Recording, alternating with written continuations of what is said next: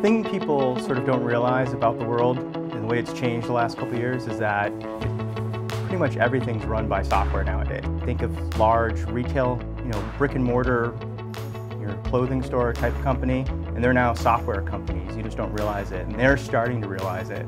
We help secure and manage some of the largest enterprises out there that everyone's touching every day. When we provide service, whether it's for a bank, for security, or for a retail company that needs to do e-commerce or anything along these lines, we cannot allow any glitches. I mean, these guys running thousands and hundreds of thousands and millions of transactions per day.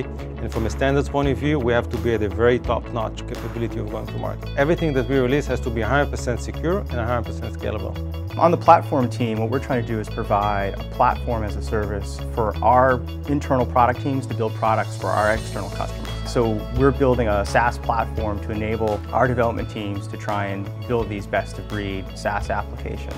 We try to make sure all the non-functional requirements are taken care of. Everyone needs their product to be secure. Everyone needs their product to scale out.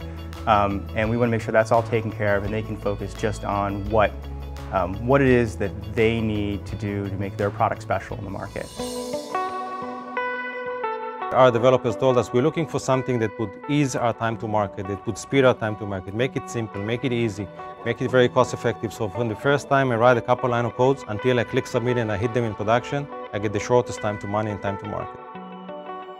By building on top of OpenShift, that got us a lot of bang for the buck in terms of containers and modularization and things we wanted to manage our platform. The thing we like about Red Hat is the commitment to the OpenShift particular platform, to the open source community, and the leading, innovating in the areas of modern technology around the kernel and KVM and a bunch of other stuff.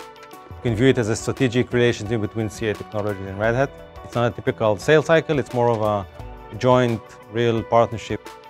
I mean, we're always innovating, we're always trying to figure out how we can solve problems better for ourselves and how we can help our customers solve those same problems. The end goal is really to enable our development teams to build their applications faster, get them to market faster, and drive innovation that way.